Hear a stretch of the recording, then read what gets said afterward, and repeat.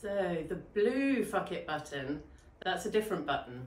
And that button is one that's much more aligned with our intuition and our freedom, and it feels more natural and fulfilling. And so an example of what I'm talking about when I talk about the blue fuck it button might be that thing where we go, I'm going to just do this talk, I'm going to sign up for a class.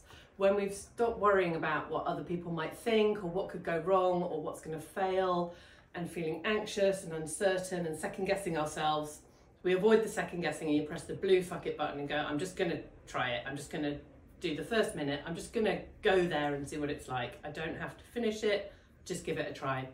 Blue fuck it button. Make sure you know the difference between the blue one and the red one and what that feels like for you.